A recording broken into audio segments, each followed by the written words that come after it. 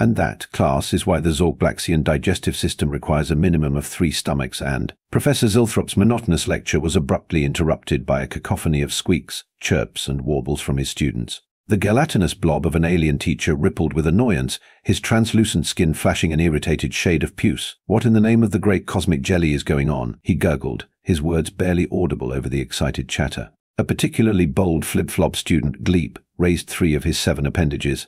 "Professor. Professor." "There's a new transfer student."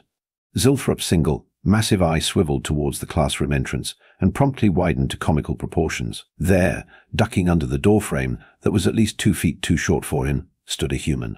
The class fell into a stunned silence, broken only by the occasional nervous bloop from the more easily startled species. The human, a towering mass of muscle and bone, squeezed through the opening, a sheepish grin plastered across his face. "Hi there," he said, his voice a deep rumble that sent vibrations through the floor. "I'm Jake. Jake Thompson. I'm the new exchange student from Earth." Half the class instinctively retreated to the far corner of the room, while the other half leaned in, fascinated by this walking, talking manifestation of death itself. Professor Zilthrop, his gelatinous form quivering slightly, managed to regain his composure. "Ah, yes. The Deathworlder," he pronounced the word as if it might summon an eldritch horror. "We were informed of your arrival." Jake's grin widened, revealing a row of alarmingly sharp teeth that glinted in the soft bioluminescent light of the classroom. "Great. I'm really excited to be here. Earth's been part of the Galactic Federation for a while now, but this is my first time off-planet." A collective gasp rippled through the classroom. Gleep, ever the curious one, couldn't contain himself. "You mean you've spent your entire life on a death world?" he squeaked, his voice a mixture of awe and terror. Jake chuckled, a sound that resembled distant thunder to the alien ears. "Well, yeah. Earth's home, you know. It's not so bad once you get used to the constant threat of death by, well, everything." Professor Zilthrop's eye twitched.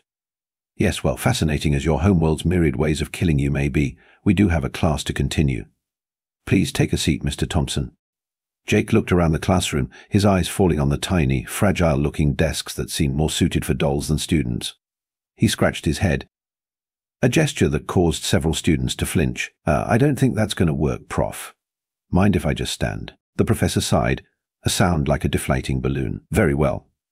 Now, as I was saying before we were so rudely interrupted." "Sorry about that," Jake interjected, his voice booming through the classroom, despite his attempt at a whisper. The windows rattled ominously. Professor Zilthrop's eye narrowed. "Mr. Thompson, I would appreciate it if you could refrain from speaking unless called upon. Now, the Zorgblaxian digestive system." "Oh, right. Sorry," Jake whispered again, this time managing to crack one of the windows. The class erupted into chaos.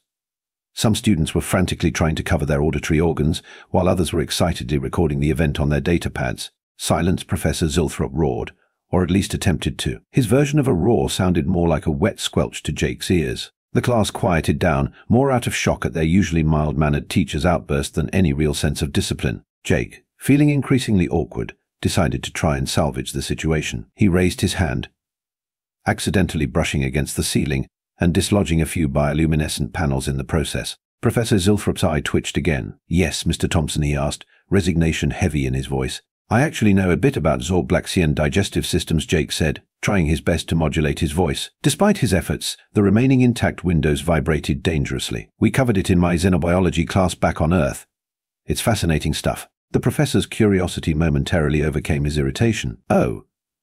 And what, pray tell, do you know about it?" Jake's face lit up with enthusiasm. "Well, the 3-stomach system is actually an evolutionary adaptation to their home planet's highly caustic atmosphere. The first stomach neutralizes the corrosive compounds, the second breaks down the complex proteins unique to their world, and the third." As Jake continued his impromptu lecture, his excitement grew, and with it, the volume of his voice. The students watched in horrified fascination as cracks spider-webbed across the remaining windows. "And that's why they can digest rocks." Jake finished triumphantly, his voice reaching a crescendo that finally proved too much for the beleaguered windows. With a sound like 1,000 wind chimes being thrown into a wood chipper, every window in the classroom shattered simultaneously. In the ringing silence that followed, Jake looked around at the devastation, then at the stunned faces of his classmates and teacher. "Oops," he said, his whisper somehow managing to dislodge a ceiling panel that crashed to the floor with a dull thud. Professor Zilthrop, who had instinctively formed himself into a protective ball, slowly unfurled. His single eye swept over the destruction before fixing on Jake with a look that could only be described as utter defeat. "Class dismissed," he gurgled weakly. As the students filed out, chattering excitedly about the day's unexpected events,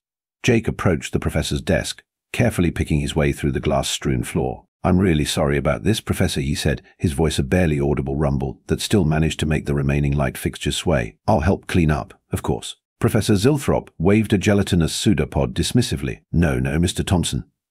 I think you've helped quite enough for one day." Jake nodded, looking crestfallen. As he turned to leave, he paused at the door. "You know, Professor, back on Earth we have a saying, when life gives you lemons, make lemonade." The professor's eye swiveled towards him, confusion evident. "I'm afraid I don't understand the relevance, Mr. Thompson. What are these lemons and how does one make aid from them?" Jake grinned. "It means we should try to find the positive in a bad situation, and I think I've got an idea that might help." The next day, Jake returned to the classroom, carrying a large, mysterious container. The windows had been hastily replaced with a form of energy shielding, giving the room an oddly shimmery appearance. His classmates eyed him warily as he made his way to the front of the room, where Professor Zilthrop was waiting with a mixture of curiosity and trepidation. "Mr. Thompson," the professor began, his voice dripping with sarcasm, "how kind of you to grace us with your presence. I do hope you're not planning any more vocal performances today." Jake's grin widened. "Actually, Professor, I think I found a solution to our little problem." He patted the container proudly. The professor's eye narrowed suspiciously. "And what, pray tell, is this solution?" With a flourish, Jake opened the container, revealing a collection of odd-looking devices. "These," he announced, "are noise-cancelling headphones. I worked with the engineering department all night to modify them for various alien physiologies." A murmur of interest rippled through the class. "You see," Jake continued, his enthusiasm building along with the volume of his voice, "these headphones are designed to..." He caught himself as the energy shields began to flicker ominously. "Sorry," he whispered, causing only minor distortions in the shields this time. He cleared his throat and tried again, this time at a more moderate volume. "These headphones are designed to cancel out specific frequencies, namely, the ones in my voice that seem to be causing all the trouble." Professor Zilthrop's eye widened with interest. "Fascinating. And you say you created these overnight?" Jake nodded, looking slightly embarrassed. "Well, the basic technology already existed. I just helped adapt it for, non-human use." The professor's gelatinous form rippled with what Jake hoped was approval. "Very impressive, Mr. Thompson.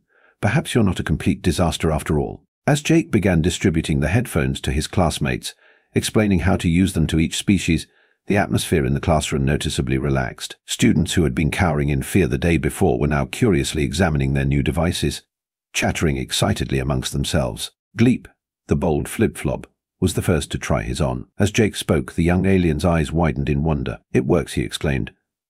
"I can hear you, but the windows aren't shaking." Soon the entire class was fitted with their custom headphones, and for the first time since Jake's arrival, Professor Zilthrop was able to continue his lecture without interruption. As the class progressed, Jake found himself bombarded with questions during breaks. His classmates, no longer terrified of his earth-shattering voice, were fascinated by the Deathworlder in their midst. "Is it true that humans drink poison for fun?" asked a spindly arachnoid, her 8 eyes blinking in unison. Jake laughed, causing only a minor crackle in the headphones. "Well, if you're talking about alcohol, then yeah, I guess we do. But it's not really poison to us. Well, not unless you drink too much. And you voluntarily expose yourselves to radiation for cosmetic purposes," inquired a luminous, floating orb that Jake had learned was a photosynthian. "Oh, you mean tanning?" "Yeah, some humans do that. It's not the healthiest habit, though." The questions continued, ranging from the mundane "how do you survive with only 2 legs" to the bizarre "is it true that humans can regrow limbs if they concentrate hard enough?" Jake answered each query with patience and humor, his booming laugh no longer a threat thanks to the headphones. As the day wore on, he found himself enjoying the company of his alien classmates more and more. Even Professor Zilthrop seemed to be warming up to him. During a discussion on interspecies communication, the Galactationist teacher actually called on Jake for his input. "Mr. Thompson," he said, his voice carrying a hint of genuine interest, "given your unique perspective, what are your thoughts on the challenges of communicating across species barriers?" Jake considered the question carefully before responding. "Well, Professor, I think today has been a pretty good example. Sometimes, the very things that make us different, like the volume of my voice, can be our biggest obstacles. But they can also be opportunities." He gestured to the headphones his classmates were wearing. "We can't always change who we are, but we can find ways to meet in the middle. It's about adapting, understanding each other's needs, and being willing to put in the effort to make it work." The professor's eye crinkled in what Jake hoped was a smile. "Well said, Mr. Thompson. It seems you may have a future in diplomacy, assuming you don't accidentally declare war by sneezing on some dignitary's sacred slime trail." The class erupted in laughter, and for once, Jake's booming guffaw didn't threaten to bring down the ceiling. As the day came to a close, Jake found himself surrounded by his new friends. Gleep, who had appointed himself as Jake's unofficial guide to alien social customs, was excitedly discussing plans for a cultural exchange party. "You simply must teach us some Earth games," the flip-flop insisted, his appendages waving enthusiastically. "Sure thing," Jake agreed. "How about we start with something simple, like charades?" The alien students looked at him blankly. "You know, where you act something out without speaking, and everyone else tries to guess what it is." A collective oh-ho of understanding rippled through the group, followed by excited chatter as they tried to imagine how such a game would work with their varied physiologies. As Jake watched his classmates discuss the logistics of a potosynthian trying to mine photosynthesis, he felt a tap on his shoulder. He turned to find Professor Zilthrop hovering beside him. "Mr. Thompson," the professor began, his voice uncharacteristically hesitant, "I feel I owe you an apology. I may have been overly harsh in my initial assessment of you." Jake smiled. "No hard feelings, Professor. I know I didn't make the best first impression." The gelatinous alien rippled in what Jake had come to recognize as embarrassment. "Yes, well, be that as it may, your actions today have shown a level of initiative and problem-solving that is commendable. Your suggestion about finding the lemonade in the situation was quite apt." "Thanks," Professor Jake said, touched by the alien's words. "That means a lot coming from you." Zilthrop's eye crinkled again in his approximation of a smile. "Yes, well, don't let it go to your head. I still expect you to complete the standard curriculum, Deathworlder adaptations notwithstanding." Jake grinned and gave a mock salute. "Wouldn't dream of slacking off, sir." As the professor drifted away, Jake turned back to his classmates, who were now engaged in a heated debate about whether a species without limbs could effectively participate in charades. All right, he said, his voice carrying easily over the din thanks to the headphones. "How about we take this discussion somewhere more suitable for a demonstration? I hear the cafeteria has reinforced walls." The suggestion was met with enthusiastic agreement, and soon Jake found himself leading a parade of alien students through the halls of the academy. As they walked or floated or oozed, depending on the species, Jake couldn't help but reflect on how much had changed in just 2 days. He'd arrived as an outsider, a curiosity at best and a terror at worst. Now he was just another student, albeit one who needed special equipment to avoid causing property damage with his voice. As they entered the cafeteria, drawing curious looks from the other occupants, Jake cleared his throat. "Okay, everyone, who wants to go first at charades?" A chorus of volunteers rang out, each alien eager to try this strange new Earth game. Jake laughed, the sound reverberating through the room but causing no damage thanks to the reinforced walls. All right. How about we start with Gleep? The enthusiastic flip-flop bounced forward, his appendages waving excitedly. "Okay, Gleep," Jake said, grinning. "Remember, no talking. Just act it out."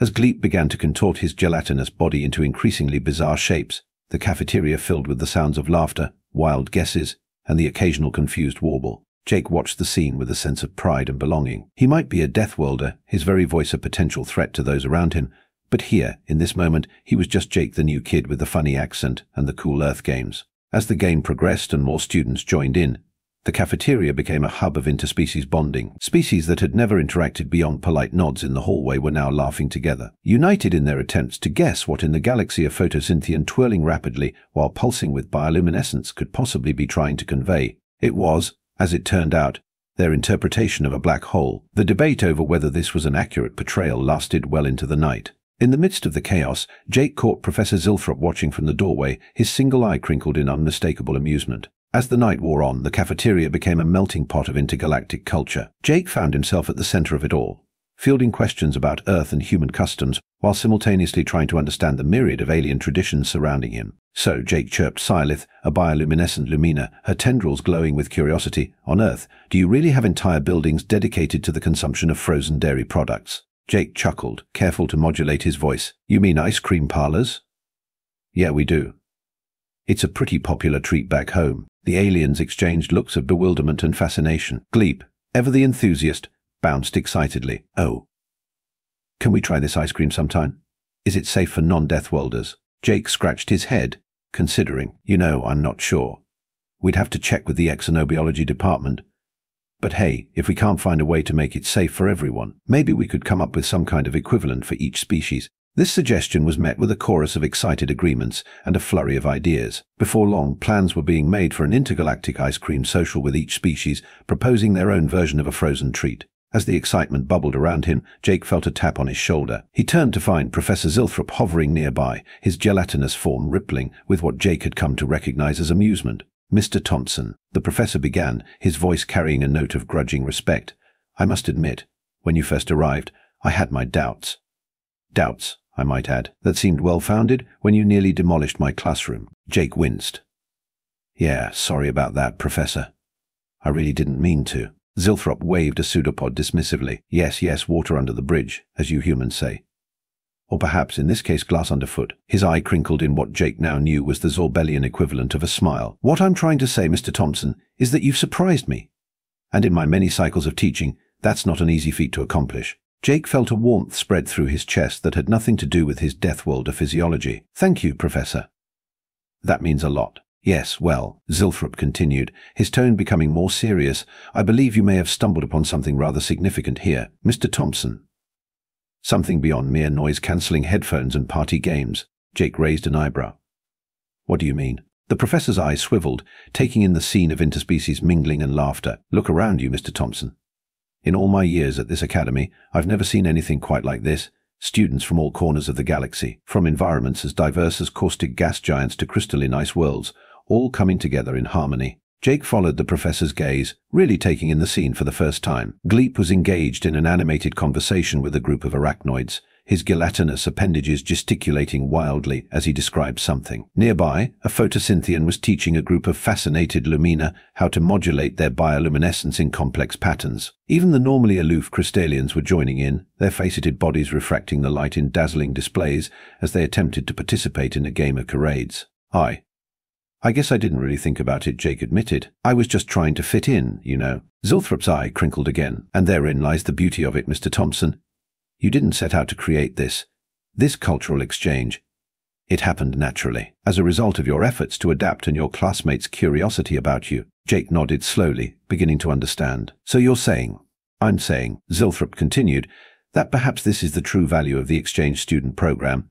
Not just for you to learn about us, or for us to learn about Deathworlders, but for all of us to learn how to bridge the gaps between our species, to find ways to communicate, to understand, to coexist. As if to punctuate the professor's words, a roar of laughter erupted from a nearby group. Jake turned to see a Crystallian, its faceted body glittering, attempting to mime what appeared to be a black hole. The sight was so absurd, so joyful, that Jake couldn't help but join in the laughter. His booming laugh, normally a source of terror, now blended seamlessly with the cacophony of alien sounds. The noise-cancelling headphones did their job, but Jake realized that they weren't really necessary anymore. His classmates had grown accustomed to his voice, just as he had grown accustomed to their various forms of communication. As the night wore on, Jake found himself at the center of an impromptu cultural exchange seminar. He regaled his classmates with tales of Earth's diverse ecosystems, from the depths of the Mariana Trench to the peaks of the Himalayas. In return, he learned about worlds he could scarcely imagine, planets where the very atmosphere was alive with consciousness, gas giants where entire civilizations existed in the ever-shifting clouds,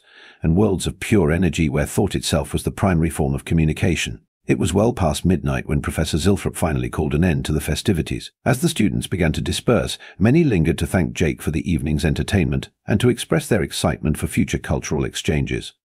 As Jake helped clean up the cafeteria, careful not to accidentally crush any of the more delicate furniture, he felt a sense of accomplishment unlike anything he'd experienced before. He'd come to this alien academy expecting to be an outsider, a curiosity at best and a menace at worst. Instead, he'd found a place where his differences were not just accepted, but celebrated. Mr. Thompson, Professor Zilthrop, called as Jake was about to leave. A moment, if you please. Jake approached the hovering professor, wondering if he was about to be chastised for keeping everyone up so late. Instead, Zilthrop's eye was crinkled in what Jake now recognized as a broad smile. I've been in communication with the Academy Board, Zilthrop began, his gelatinous form rippling with excitement. We've decided to expand the exchange student program. Your success here has shown us the potential for interspecies cooperation and understanding. Jake's eyes widened. That's great, Professor, but what does that have to do with me? Zilthrop's eye twinkled mischievously. Well, Mr. Thompson, we were hoping you might be willing to stay on as a sort of cultural ambassador, to help other exchange students acclimate, and to continue fostering this spirit of interspecies cooperation. Jake felt a grin spreading across his face. Professor, I'd be honored. As he left the cafeteria, Jake couldn't help but chuckle to himself. Who would have thought that his earth-shattering voice, once a source of terror, would end up being the catalyst for intergalactic understanding? It just went to show, he mused, that sometimes the very things that set us apart can be the things that bring us together. And as for the windows, Well, they'd found a solution for that. But more importantly, they'd shattered something far more significant, the barriers between species that had seemed so insurmountable just days ago.